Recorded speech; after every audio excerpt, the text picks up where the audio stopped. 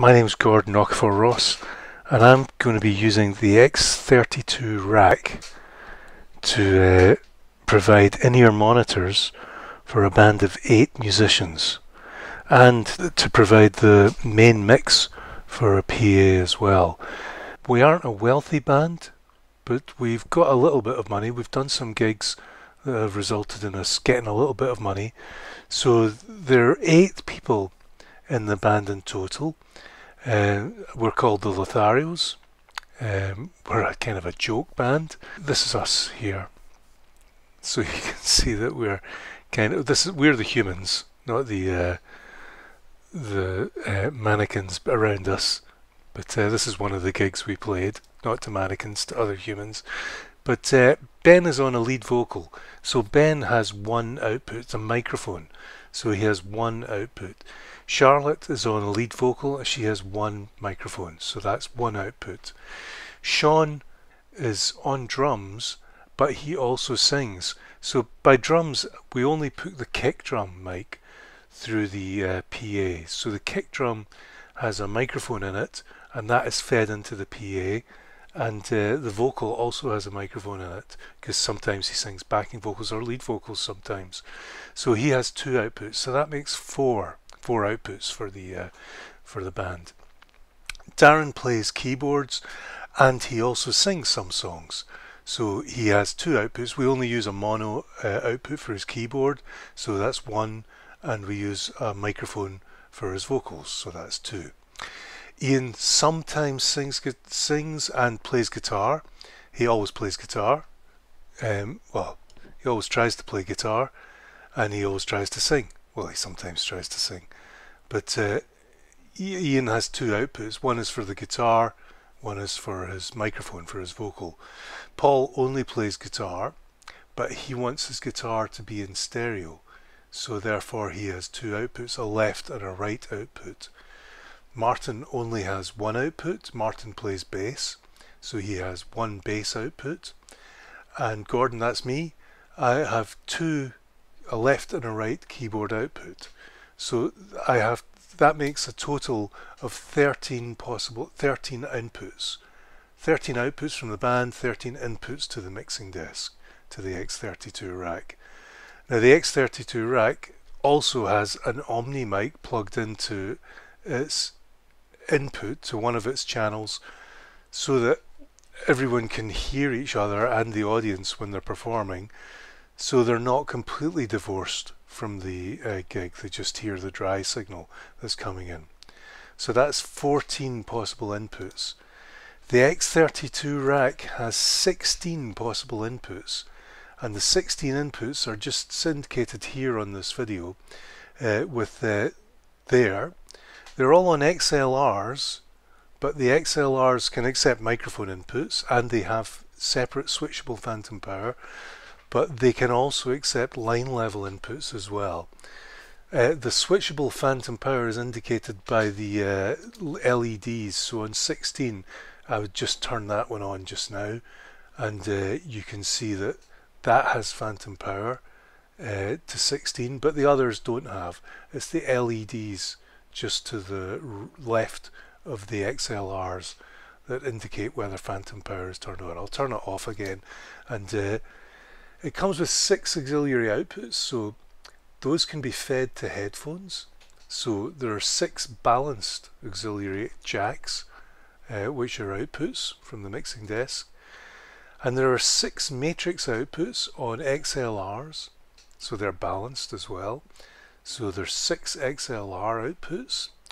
I'm only referring to the 6 matrix outputs as outputs because outputs 7 and 8, which are matrix outputs, are always assigned to the main left and right outputs of the mixer. So they're always going to be feeding the PA.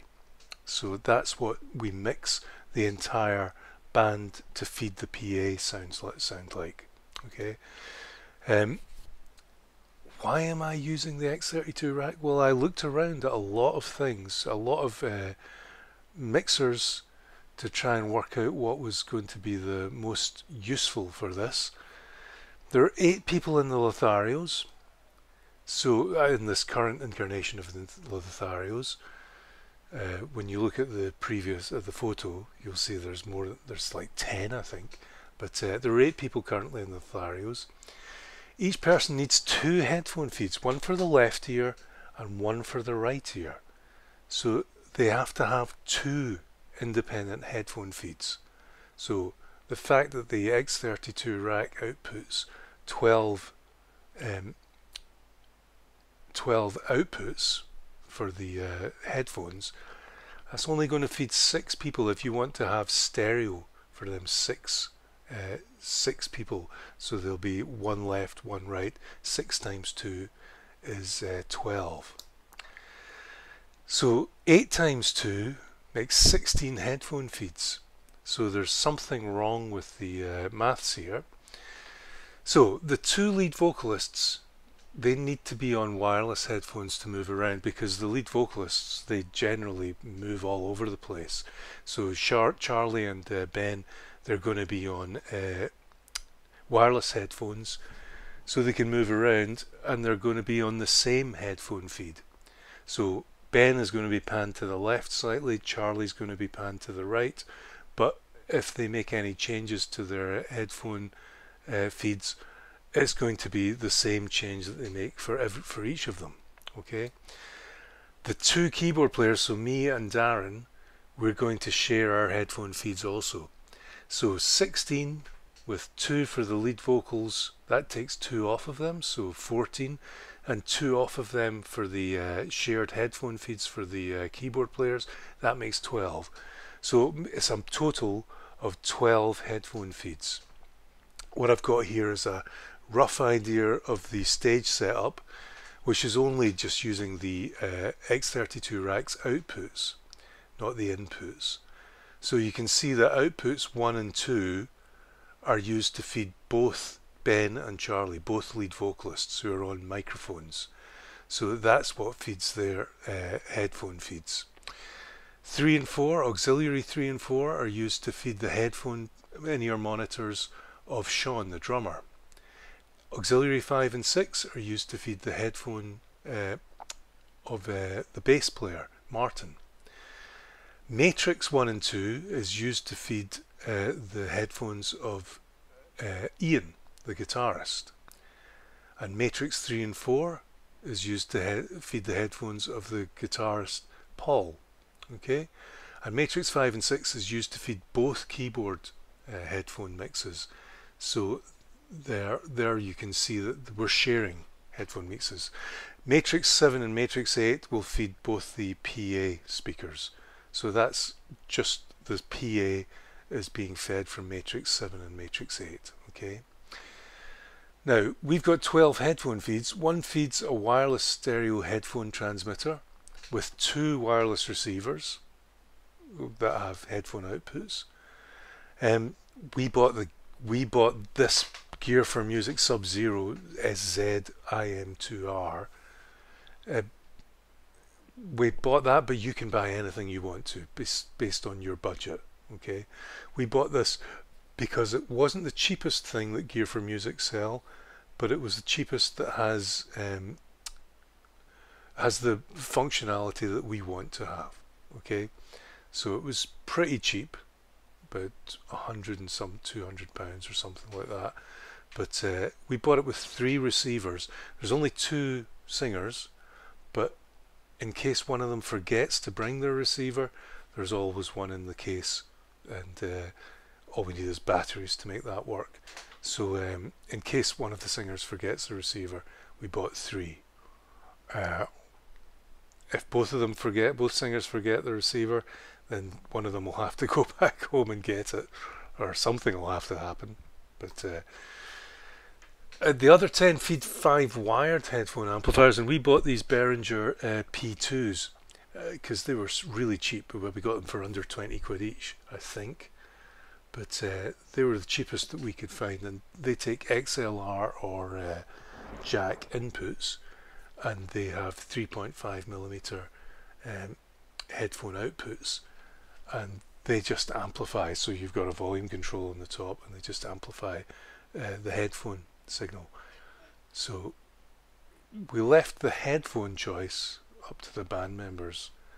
everyone has different favourites. So everyone has particular headphones that they want to use. They think headphones sound brilliant, but the ones in the middle, the Shure's, are the ones that I use, the SE215s. But I think they're Bear Dynamics on the left. But anyway, everyone has different favourites, so we've just chosen the headphones to work in the band members' favour. So in total, that makes just over £1,000. Definitely the X32 rack is the most expensive item. We were able to justify that by selling our current mixer, which is the PV XR1212, which is a powered mixer, but we don't ever use the powered outputs because we have powered speakers for the PA. So it seemed redundant to spend a lot of money on a powered mixer to just use the outputs that are unpowered. So we just sold this, and we put that money towards buying the X32 rack. It doesn't include cost of cables or connectors, so there's lots of cables and connectors that you need to connect your P2 headphone amplifiers to your XLR outputs or jack outputs, balanced jack outputs of the X32 rack. But I think if you don't have at least £1,000 to spare, I don't see how this can be anything that you can think about doing. So you have to have £1,000 to even approach this, okay? The X32 rack mixer, it uses some software called X32 Edit, which I think is also available on Windows. I'm using a Mac computer, but the X32 Edit just makes it really easy to use the X32 rack. The MXQ iOS and Android softwares run on your phone, so they allow you to interact with the X32 rack to set up your own headphones. Okay, so the X32 Edit software, which I've just included a picture of it, of one page of it here, is much more intuitive to use than the front panel of the X32 rack. That analogy of painting a hallway through a letterbox of the front door, it seems so difficult to use the front panel of the X32 rack, whereas the X32 Edit software is fantastic, and it connects directly to the X rack, and you only need a router which plugs into the X rack. I'm not going to go into the router setup and everything like that. You can find a lot of that online. The MXQ software allows the musicians to alter the balance of what is sent to their headphones, so it allows them to essentially balance. If they use the mixer, they can balance everything, so they have all 16 of the mix buses. And if they assign them to MCAs, which stands for Mix Control Association, then they can just, on the MCA page, turn up the drum and bass or vocals or guitars or keys, whatever you've assigned them to. But I've assigned them to that. And we're just using the bus that's assigned to the keyboards at the moment. I'll get into that a lot later. The musicians' headphones still need to come out of the mixer, not from their phone. So although they're using their phone to control the MXQ software, to control the mix that they're getting from the mixer, they don't have their headphones coming out of their phone. They have their headphones still coming out of the mixer. This is just to remind you in terms of the setup. I've got outputs, auxiliary 1 and 2, feeding the headphones of the two vocalists, and so on. You can see everything from there.